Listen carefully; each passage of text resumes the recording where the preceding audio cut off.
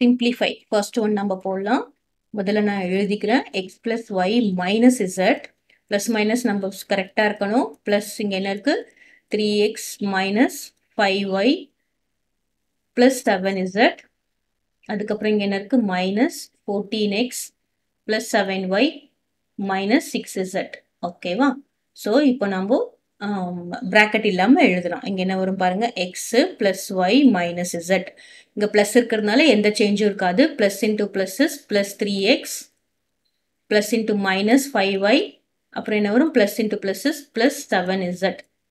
இது வந்து 72 நினைச்சுக்காதீங்க 7z.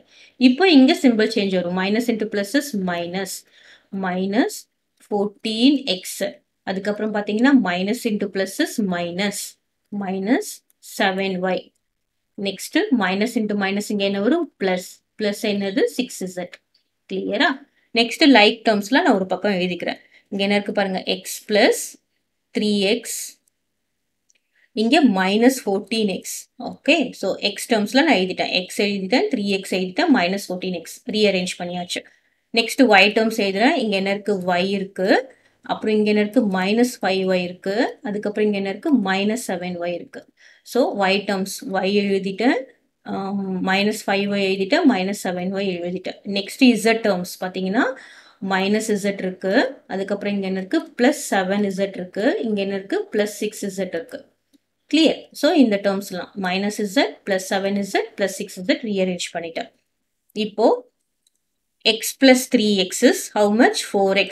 4x minus 14x. ஓகேவா? இங்க plus. இங்க பாத்தீங்கன்னா y. இந்த minus and minus same symbol இருக்கு add பண்ணிக்கலாமா? y minus 5 minus அதாவது minus 5 minus 7 என்ன வரும்? minus 12. So, minus 12y. ஓகேவா? Next. Next இங்க பாத்தீங்கன்னா என்ன இருக்கு? minus z. இந்த ரெண்டுமே same symbol இருக்கு add பண்ணிக்கலாமா? 6 plus 7 is how much? Plus 13z. இப்போ 4x minus 14x. அதாவது 4 இங்க இருக்கு, minus 14 இருக்கு. என்ன வரும்? This is having greater number as having greater symbol நம்ம போடணும். 14 minus 4 is 10. So, the answer is minus 10x. இங்க என்ன வரும்?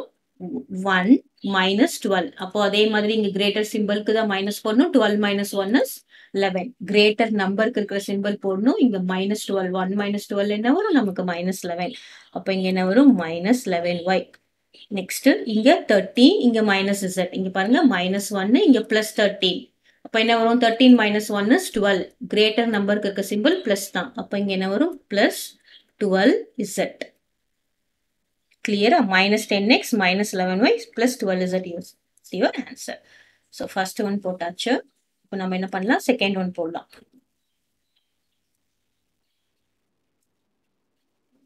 இங்க second oneல பார்க்கலாம். முதல்ல p's மட்டும்தான் இருக்கு பாத்தீங்கன்னா 1. இது 1, 2, 3, 4. ஓகே, நான் எழுதிக்கிறேன்.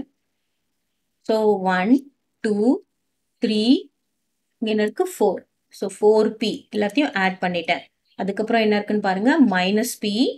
அதுக்கப்புறம் இங்க என்ன இருக்கு? இங்க minus p. So, இந்த இதுவும் எழுதிட்டேன், இதுவும் எழுதிட்டேன். இப்போ என்ன இருக்கு? நம்பர்ஸ் மட்டும் இருக்கு. ஓகே, நம்பர்ஸ்ல என்னென்ன இருக்கு பாருங்க? plus 2, plus 3,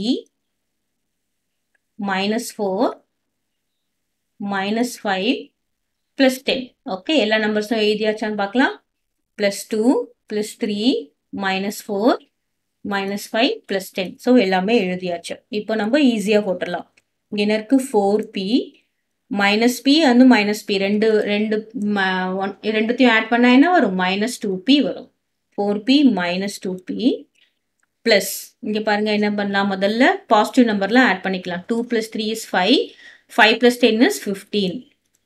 minus 5 minus 4 minus 9 என்ன வரும்? minus 9. minus 4 minus 5 என்ன வரும்? minus 9. நான் எப்படி ஆட் பண்றேன்னு தெரியுதா? இங்க பாசிட்டிவ் இருக்கு, இங்கேயும் பாசிட்டிவ் இருக்கு, இங்கேயும் பாசிட்டிவ் இருக்கு. அப்போ 2 plus 3 is 5, 5 plus 10 is 15. இங்க minus 4 plus minus 5 is minus 9. minus 4 minus 5 என்ன வருது? minus 9. Clear? இப்போ 4 minus 2p is 2p. 15 minus 9 is 6. Plus அதாவது கிரேட்டர் நம்பருக்கு தான் பிளஸ் இருக்கு plus 6 2p plus 6 is your answer. கிளியரா? நெக்ஸ்ட் தேர்ட் ஒன் போடலாமா?